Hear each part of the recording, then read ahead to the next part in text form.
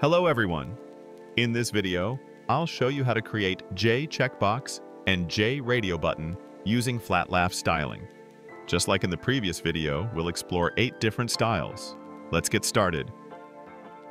If you haven't seen the previous video where I showed how to create JButton styles, you can check it out on my channel. I'll also guide you through starting the project and creating the FlatLaf properties file.